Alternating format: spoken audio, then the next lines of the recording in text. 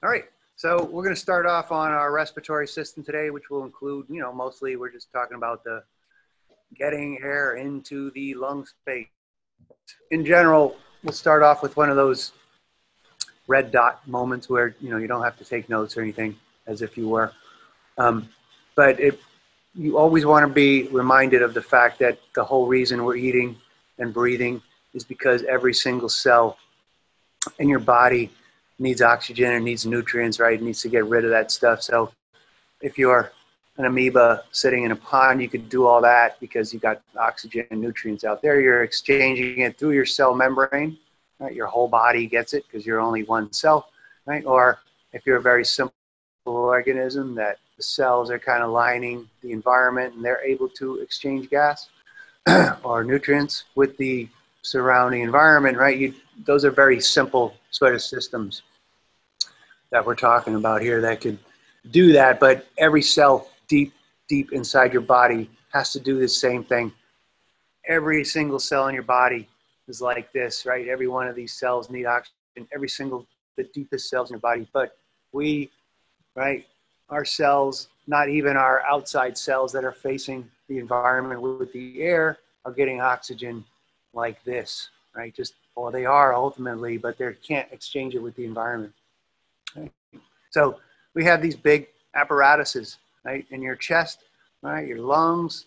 Basically, you have about 1,500 square feet of respiratory exchange membrane to get all that to exchange gases, right? So you got to bring air into these apparatuses, the lungs, right? And in that case, we can exchange oxygen with the environment, right?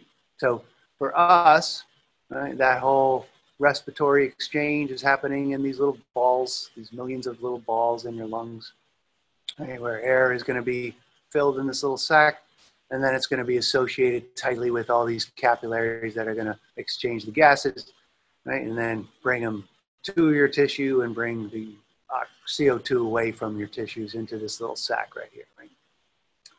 So when you're talking about the lungs, everything we're going to be talking about, it's that gas exchange with the environment. But then coming up in the next couple of lectures, we talk about how we get those gas and nutrients exchange like way deep inside your body, way deep. The cells inside your brain need oxygen, they need nutrients, they need to get rid of carbon dioxide. The deepest muscle cells inside the deepest parts of your intestines need all that, right? So we got to find a way to get the gas to them, to take away you're probably familiar with a lot of these diseases right here, like bronchitis, pneumonia, bronchitis. And so at the end of this, you should be able to kind of identify why pneumonia, what pneumonia does as far as gas exchange, what bronchitis does, where it's occurring,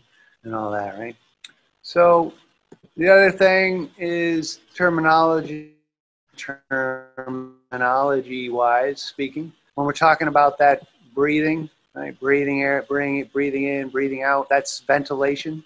So just real quick before we start, this may be out of sequence with your slides, but when you're talking about breathing, right, this you'll get into a whole bunch of in physiology about the whole way that you create a pressure gradient by the actions of your muscles, right? And for us, we just want to know a couple of things, right?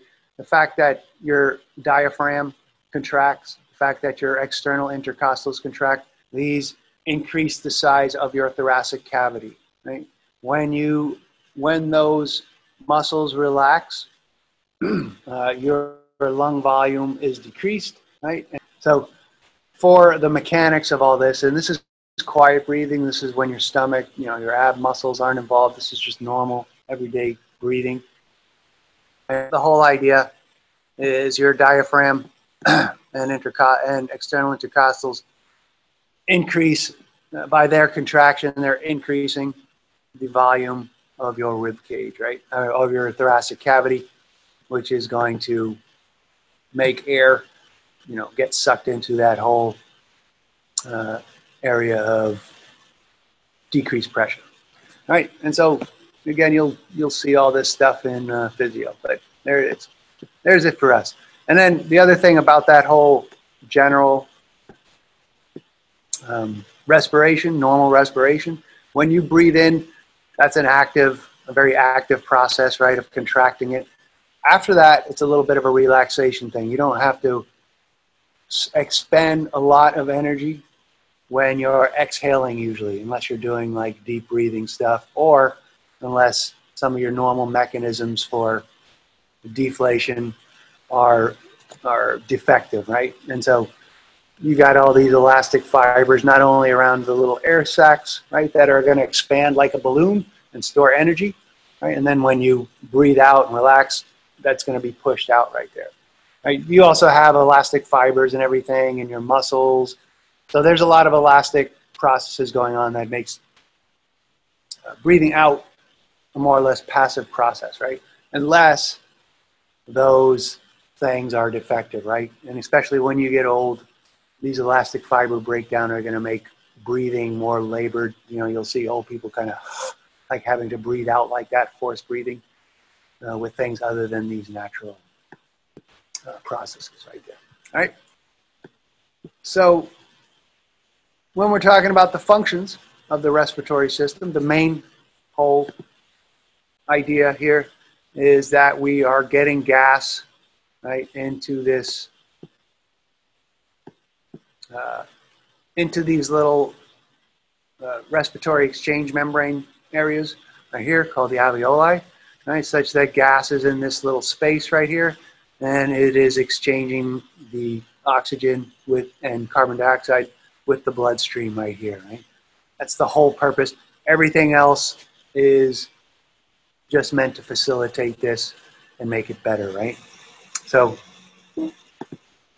when we're talking about the rest of the bulk of, at least physically speaking, right, the mass of the air, we're going to have air coming in through your nose, or in some cases, some people more likely than others, you're going to have breathing in through the mouth, right, getting air down into these areas right there, right? So we talk a little bit about this because some things are happening along the way there that are important, right? So we want just oxygen, but there's other stuff in the air, little tiny particles that we breathe in that we don't want in our air spaces, we don't want in our body, right? So we have to have ways of dealing with those as well, right?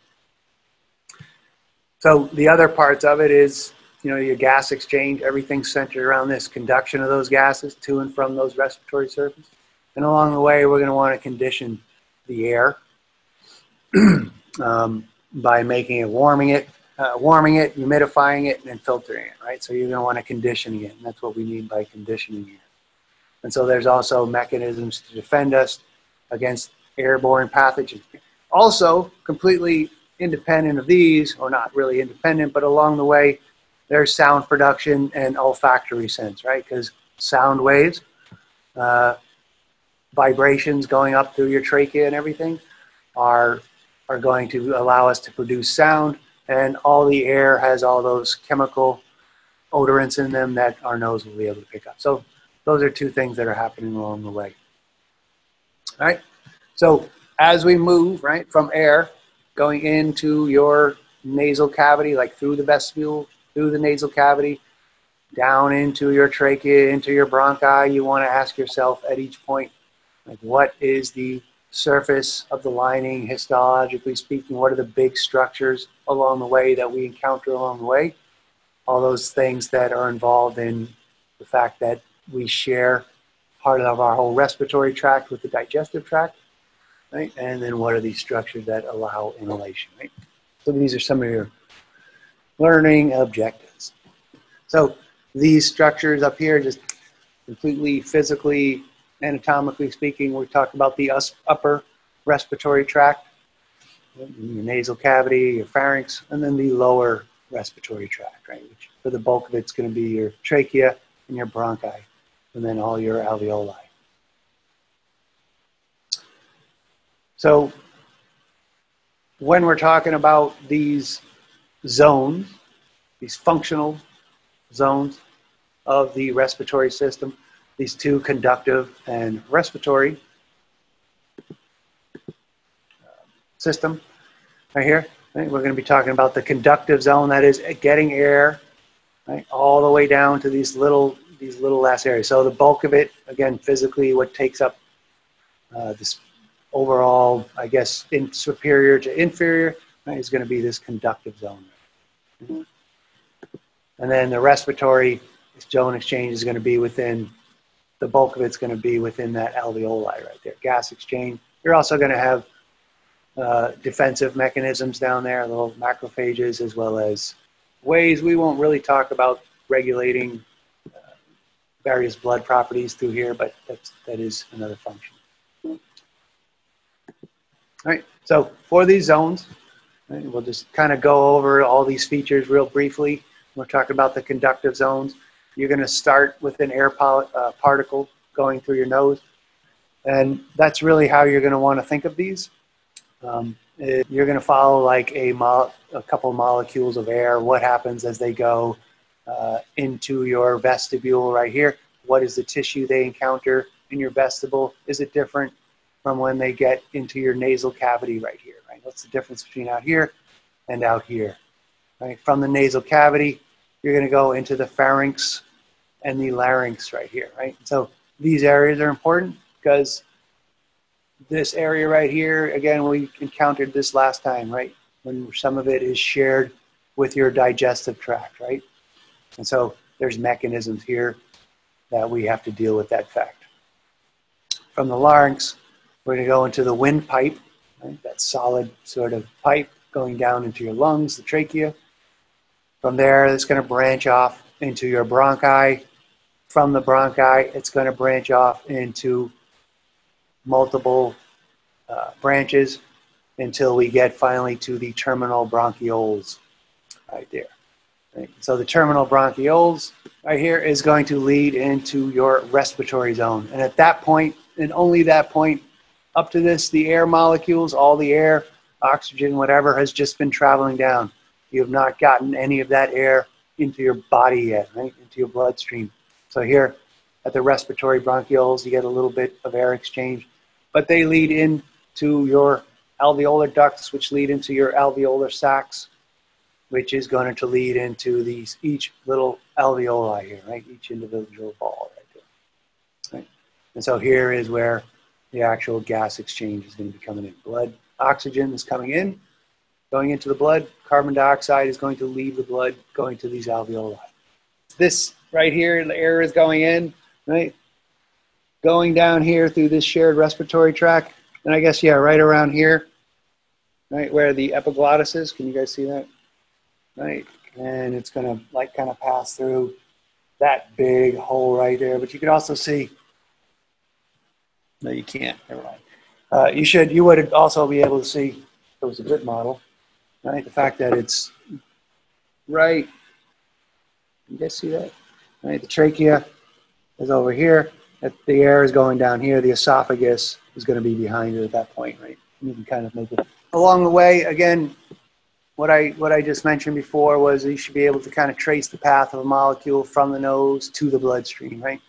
Everything that's going on through here, all of these, I just usually refer to these as regions of the organ. Your trachea is technically an organ, right? The bronchi, but I'm not really too worried about that. Just it's more important that we're looking at what's going on in each region. What are the main structures that might be seen along the way that are important, right? What is the histology of any given region, like whether it's lined by this pseudo-stratified ciliated columnar epithelia, right? Or stratified squamous. Why is it stratified squamous here? The two most important ones really functionally, as far as the airway is concerned, is this pseudo-stratified columnar and the simple squamous alveoli, right? So as we go along there, just make sure you understand where that is and why that is. Just to sort of, we'll be talking about a lot about here, right? The pseudo-stratified ciliated columnar epithelium, so much that you could just refer to as PSCC at this point, right? And this is what is referred to as respiratory epithelium. And this is what the tissue you're going to encounter to a certain point in your respiratory tract when it's only air, right? So your nasal cavity, right, and any area below where you're not in the shared digestive tract, all the way down till you get to your respiratory exchange surface around there, or a little bit before there. It changes to something else. But the whole purpose of this is like a shag rug, except that shag rug is covered in mucus, if you like imagery right there, right? So these are lined by these goblet cells are secreting a lot of mucus that are on the top right here. Cilia, right now we've moved into the actual function of what cilia is doing versus microvilli, which microvilli, I remember, was just to increase the surface area. This is a shag rug that moves, right? It moves and it pushes debris that's caught in that layer of mucus, right, up and out of your respiratory tract, away from the respiratory exchange surface, right? It also, because it's mucus and it is close to the bloodstream, because it's a thin layer, is also going to warm the air as it moves down there, right? So this is all part of the conductive zone. And this, we'll see this over and over again. So this is the functions, right? Your cilia is moving things along, and that mucus is helping trapping stuff in there. Along the way, it's going to humidify and filter the air.